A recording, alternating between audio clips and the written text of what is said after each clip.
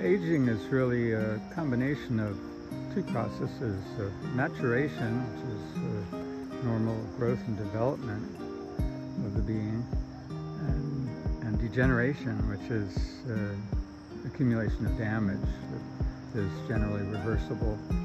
All kinds of damage from trauma, leaving scar tissue. It contracts over time. It's never quite as strong and functional as the original tissue, and as it contracts, it also reduces the flow of blood flow, lymph flow, nerve current flow. So it reduces the function of that area. It becomes a backwater that accumulates other toxins.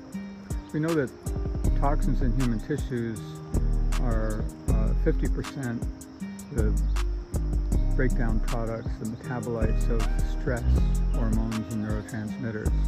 So stress is a key component of that aging process. It is reversible with proper healing support.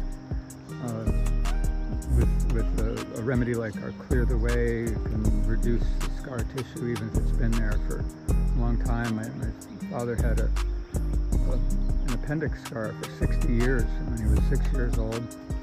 When we started working with him with accelerated self-healing, which is what we use to reverse the aging and degeneration process. And that scar, in about 6 months, it went from being thick, raised, red, angry, with blackheads, just an uncomfortable scar, unsightly scar, to being flat, and you could hardly tell it was there.